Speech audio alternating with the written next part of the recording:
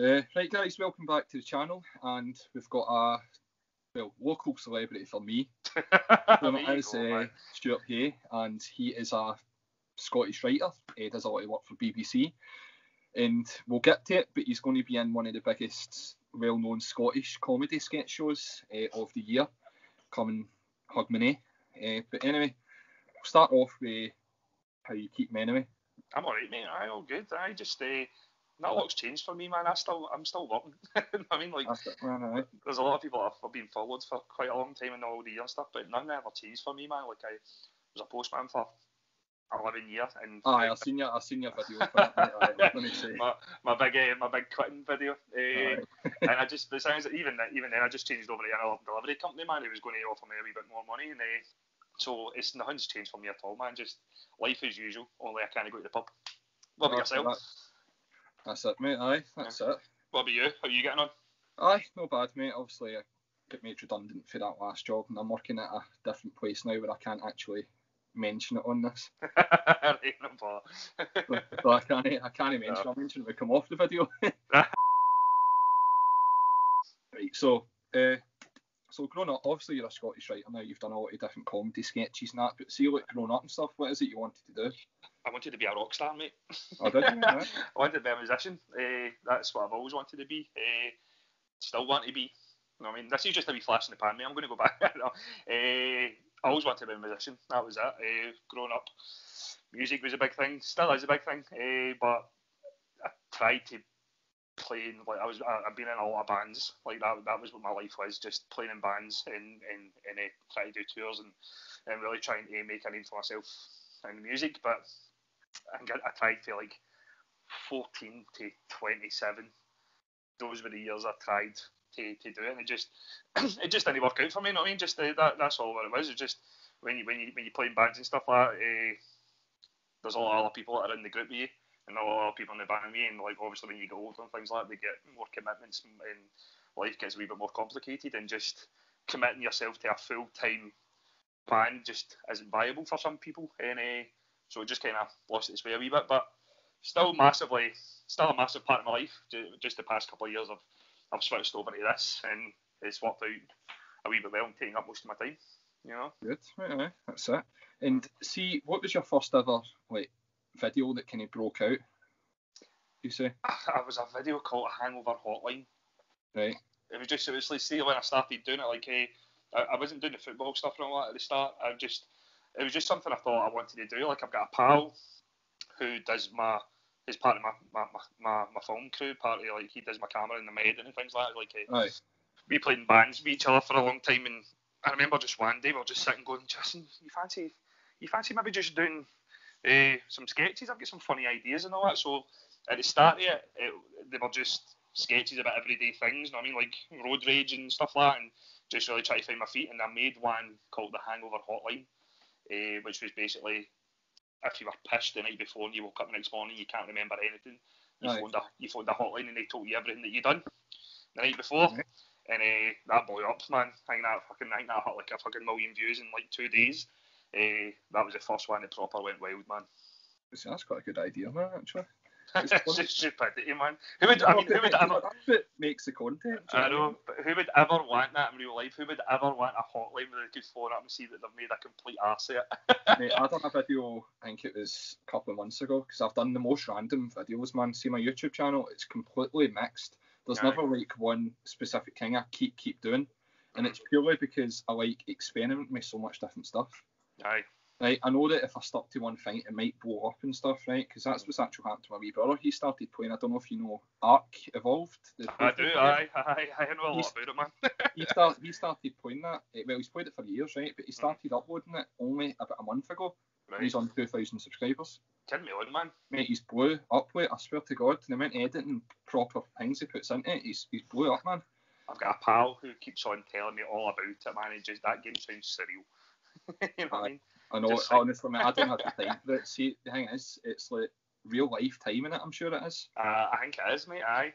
So, like, if you leave your base or whatever, and then you go back to it a day later, it's like the right time and all that. It's a wee bit too much for me. I love these kind of games, man, but just, for what I've heard, it's just like, too much details. It just sounds stressful, man. It's mate. You know what I mean? I went on it once, and one of my pals had like pterodactyls and stuff, and I just flew out in a pterodactyl, man, enjoyed myself. Dragons and all that shit, man. No. So no, like I've done like so much random videos, man. Like, I love my football challenges, but the one thing that a lot of people are surprised about is when I tell them how I made my videos. I've done it all through my phone. I've never used my computer.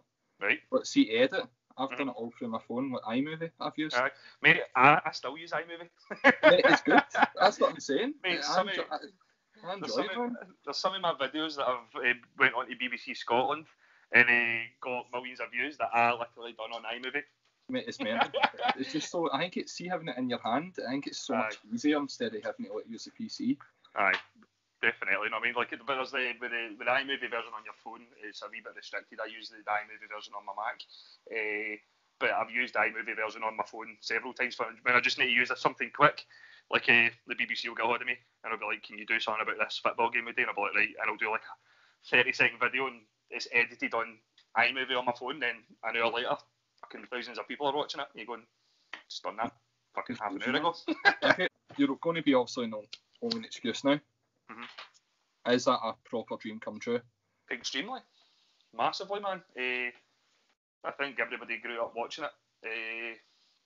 It's iconic. It's one of those things at New Year that you watch because I mean it's like on like half an hour before the bells, so it's like you watch it because you're waiting for the bells, but it also is a thing where you can't miss. It's just one of those things. It's something that like the majority of Scottish households, that's what they grew up watching, whether they liked it or not. And then you just kind of find that you know the characters really, really well, and it's something you look forward to. So aye, man, it's ridiculous. It's a ridiculous thing, but it's something I've been wanting towards for a number of years.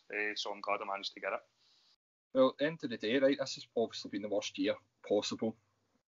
Our full lives, right? Obviously with the whole COVID situation and stuff, right? Aye. And obviously we're getting to a turning point, hopefully now, right, and stuff. And obviously next year, hopefully, is going to be a change for everyone, a good year.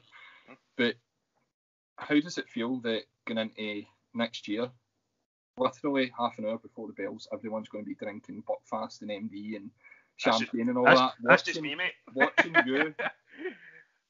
you before the new year. Do you know what I mean? It's surreal, mate. It's brilliant, mate. I think the only word for it is surreal. That's the only word for it. It's, as I say, it's a mixture between like knowing full well that that's what I was trying to do for such a long time. So there's a wee bit of I don't know, like I'm a wee bit modest about it, but at the same time, there's like one half of me is going, no, that's good, but the other half of me is going absolutely fucking mental, going, that's unbelievable. I've been trying to keep calm about it. Thank you. That's what I was like when I was doing the sketches, man, and I can't say too much, but I can imagine everybody knows that there's going to be a Frank McAvenny one, and I was in a few of them, and to actually see that right in front of your face, like Johnny Watson dressed as Frank McAvenny, you go, I've watched that face for 20 years, 25 years, and now I'm standing in a room watching him do it. You know what I mean? So it was moments like that, it's just a wee bit surreal, man, and you kind of just get took back a wee bit going, fucking hell, man, this is a bit mental. Aye, definitely, man. I was going to say as well, one of my favourite videos that you have done would definitely be the one about, what was that again? It was the one about Celtic fans. I think it was Obsession. That was actually supposed to be for All an Excuse last year, and they never took it. Oh, was it? Aye. Mm-hmm. So last year I was a writer on it, and they never took any of my ideas, and so I took this year to kind of develop myself and really, I took the ideas that they never took, like the ones I felt, I don't know, it's maybe a weird thing to describe of, I knew they were really funny ideas, and I was wanting to do them in one hand because I knew they were really funny, but on the other hand, I was thinking, I'm going to show you how much you've messed up here, not using these. We made the Obsessed sketch, and we made the Delude sketch. I don't know if you've seen that one. Rangers fans. Right. So they were the two big ones that I wrote last year for All an Excuse that they never took. So, and they were my two biggest for last year. You know what I mean? Well, if you're ever doing any future sketches and that, and you do, instead of acting it, I'm round the corner if you want a deluded Celtic fan. Well, there has been talk. There has been talk about doing doing another fake advert for Delay Them All, but doing it for Celtic fans. And I don't know, I'm in two minds about that one as well, because I like the fact that I made Delay Them All for Rangers fans. That's their thing, and the obsessed aftershave was for Celtic. So I'm not sold completely on the crossover idea. I don't want people to think I'm just reusing old jokes, but the way Celtic fans are acting right now, and the way like Neil Lennon's acting right now, Neil Lennon especially, he's definitely been on a fucking case to Delay Them All, man. So I'll see. I can agree with that, man. To be fair, I'll definitely see. I mean, it's been tough times for me recently. I think how Rangers fans have been for the past 10 years. I know. You know, that's what I've been saying. I've got all my pals are Celtic. I've got like maybe 5 or 6 Rangers fan pals, and the other majority of them are Celtic fans, and they can die hard. And I mean, the meltdown for my pals in the past month has been ridiculous. I've been kicked out group chats and everything. I mean, and still not like back in. And I'm like to myself, and all my Rangers fan pals are like, look at it, man. They can't even handle half a season, and Rangers fans lasted fucking 10 years. Do you know what it is? It's purely just because it's this one season. Do you know what I mean? I said that. That's what's killing it. And the thing is, we've had the heart set on it for years, thinking it was pretty much set in stone. And I took a bit of shock and realisation. See, that's the problem. It took me months. I backed all my pals for pretty much similar to you. And even though I'm a Celtic fan, my pals were against me because I was backing Len. Right. Because I thought the only way to get forward was to back him. Because if you go against him, it just creates a diversity, and that's what's happening now. Well, that's the problem. That's where you and most Celtic fans have messed up. Like thinking that it's inevitable. These were going to get 10 in a row, man. It was always going to be the hardest thing. And if Celtic fans genuinely thought that Rangers were not going to do everything in their power to try and stop this, then what else were you going to think? But the mental thing is Rangers haven't actually done that much. Celtic have imploded. No, we made it worse for ourselves. Exactly. So it's things like this that literally make my job extremely easy, man. It's just you know. That's it, mate. Jesus. So, what's your plans for the future? Are you hoping to kind of just stay in this, like full time overall, or? That's the plan just now. Try and land with your own TV show possibly down the line, that kind of. That's basically what Hingy was for. That's basically what Only Excuse Hingy and Only Excuse 2 seconds. 2 seconds. I can't. Can you still see me? That's cool. That's cool. Aye? Still see me? Aye. I can still see you. Cheers, man. Thanks, I'm just going to move because I can't fucking sit there. What was I going to say? Long story short, the full Only Excuse thing was like a part of my plan. For the past maybe 5 or 6 years, Only Excuse hasn't been great at all. And I've been his biggest critic and going back to myself, I mean, there's sketches in there and there's characters in there that are 30 years old. I mean, who's still relevant in this show? Younger audience haven't going to have a clue who half these people are. And one of the big things was, like, if I'd done the football comedy, if I'd done that and if I'm bringing like a fresh new light into it, then hopefully there'll be a chance to maybe move forward and get something new on, you know what I mean? So the full thing with that, but like massively, obviously respect Only Excuse and everything they've done. Like the producers of that show have worked wonders for me, man. They're like I can't thank them enough. But this being the final year for Only Excuse, I think they've seen it themselves that there's a line. Originally in my head, I was thinking to myself, there's no reason to scrap it. I thought it would have been a better idea to kind of just maybe hand it over to somebody else and keep Only Excuse going. Wait a minute, it's last year for it? This the last year. Is it? This is the final year, man. There was me just about to say to you that I thought you were going to be the guy to take it over in the future. Well, no, there you go. Well, weirdly enough, that's what we're trying to push towards. If it works out, it works out. If it doesn't, it doesn't. It's just I'm just going to continue to do my everyday thing, man. And things could change, though. Do you know what I mean? Things could change easily. Well, that's the thing. So originally, I thought to myself, if this is Only Excuse would maybe just pass the torch over to somebody new, and they'd keep they'd keep that going. But no, they want to scrap the full thing. So it works in my favour quite a lot. I know, definitely, man. I take it you've obviously met Jonathan Watson that then. I've done a few sketches with him over the weekend there. Was it meeting him? Was that the first time you've met him? he's tiny, man. Right.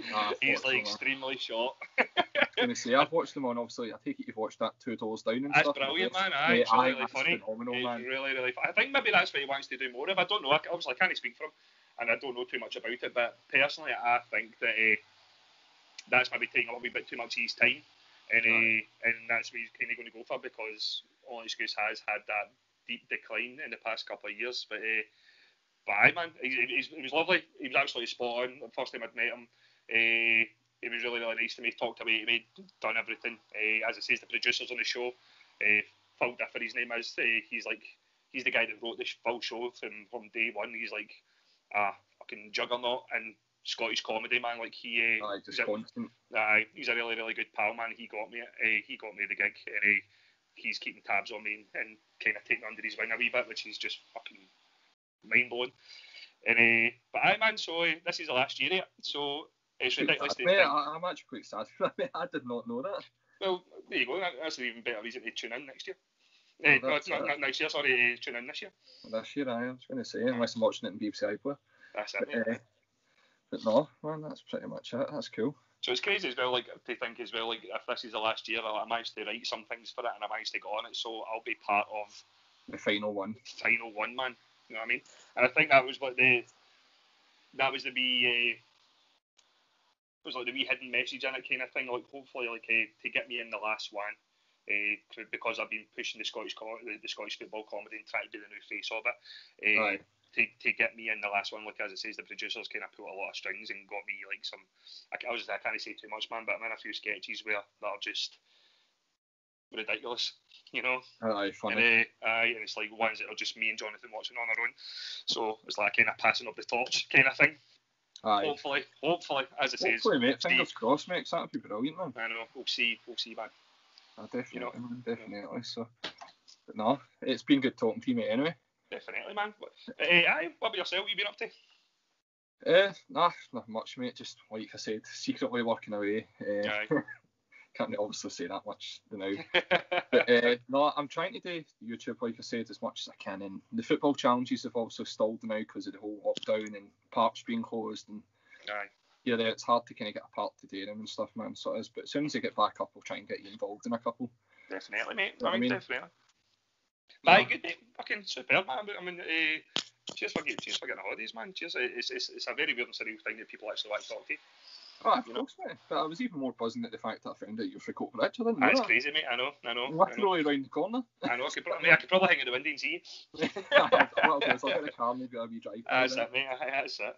I mean, no, mate, that's crazy, man. So it is. And like I said, well done with everything you've done, and well cheers, done mate. For New Year and good luck for it. Do you know what I mean? Thanks have a good much for yourself and. Well, that's the thing. I hope to Christ it's like I've laid it on a bit thick with people, and there's a lot of people that might think I'm in it a lot more than what I'm up. Mate, I'm probably I'm in it for like maybe 2 minutes, man. I mean, being actually in the show for literally a second is good enough. And the sketches I've wrote for it, I'm not in them, and I don't know what they're like. Like I don't know. You've only seen the sketches you've done. I've only seen the sketches that I've literally been in. I've not seen anything else, and I've wrote a few that I'm not a part of, I'm not in them, which they shot on a different day, so I've no idea. So when it comes to coming on and hogging my name, I'm as clueless as everybody else. I don't know what it's going to be fucking like. Imagine, man. I know. You're buzzing me adrenaline for it, so. Aye, I'm not going to watch it, Andy. I will be. I'm not going to my mum and dad's to watch that because that would just be a fucking redneck. If it's absolutely shite, if it's absolutely shite, man, I'm not going to be in it. You won't hear from me for a month, man. Just offline. That's it, mate. You know what I mean? Deny I was ever on it. But no, mate, like I said, I'll keep in contact with you and we'll get something else organised in the future when this COVID thing's passed. Even before then, I might even get a wee video chat organised. I'll even do it after the No Excuse episode just to see how you thought of it. Again, if it's shite. I'll do something. If it's shite, I wasn't in it, mate. No, I don't know what you're talking about. I've never done anything like that before, mate. I'm on the chippy. Aye, mate, no worries, man. Aye, fucking as it says, you've got my details, man. You've got my stuff. If you just give me a shout whenever, man. Like, it's cool to do these things. I've done a few of them. I do a Rangers podcast as well that might be extremely biased of me. I never wanted to do it was always really funny, like people not knowing what team I supported, and then our Rangers podcast got on me called True Blues, man. They're really nice guys. I've seen them actually. I've seen them. Really nice guys, man. They're like, do you want to come on and do one? Because there was a lot of controversy about who I actually did support. And I was like, fuck it, I'll come on and do one. And then it just became a thing, man. I think I've done it like 3 or 4 times, and I'm trying not to make a massive thing of it. I'm trying to still remain as biased and as balanced as I possibly can. But at the same time as well, I fucking support Rangers, man. I don't care. Mate, you don't need to hide it, do you know what I mean? Because at the end of the day, you still take the piss out of both sides. Oh, definitely, absolutely. Everybody knows that. They know that as well. It's me, as soon as Rangers, I've already got my sketches ready for Rangers making an ass of it. You know what I mean? Oh, have you? Oh fuck, they're written months in advance, man. That's fair enough. No, I'll put your social medias down below as well. Cheers, man. Thanks very much, man. As well, right? Aye, no worries, mate. Like I said, we'll keep in contact, and I'll catch you later, mate. Definitely, mate. Nice one. All right, mate. Right.